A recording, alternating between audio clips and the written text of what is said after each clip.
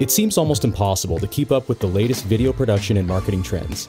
In fact, the digital world seems to move even faster than the real one.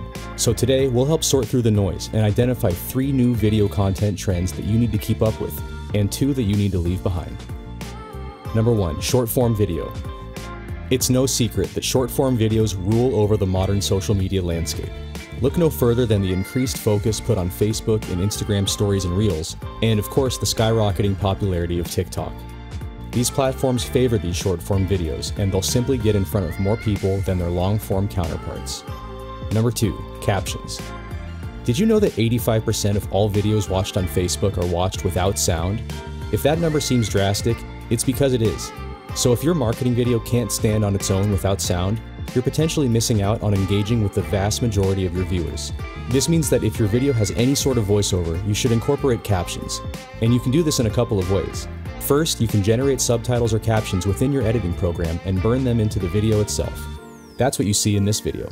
Or you can create a closed caption file, such as an SRT, that you can upload along with your video.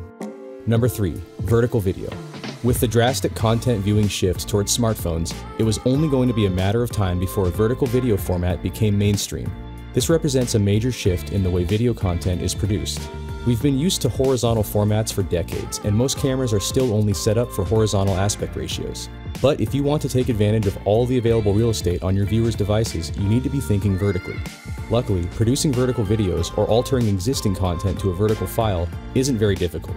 You can just shoot things sideways in the first place, you can film wider and then crop in later, or you can simply drop an existing video onto a vertical overlay. Now, here are a couple things that you need to leave behind. We all know it when we see it, a bad stock footage clip that just doesn't belong. Or worse, an entire video that uses cheesy, low-quality stock. The thing is, good stock footage used to be hard to find. But today, that's just no longer the case, and there's no excuse for settling for bad stock. There are affordable, high-quality options out there, like FILMPAC, that offer usable, high-quality stock footage. In fact, we strive to provide footage that nobody would even guess is stock. On a similar note, no pun intended, nothing kills a video faster than the same old boring, tired music. Of course, sometimes you need to play it safe. But these days, there are just too many good, affordable stock songs out there to let music be the weak spot of your project. FILMPAC has an affordable, highly curated library of stock music. It's easily searchable with filters, and we've created several pre-screened playlists to help you find what you need faster. Our industry moves fast, but if you make a point to keep up with these trends and apply them to your workflow, you'll be moving even faster.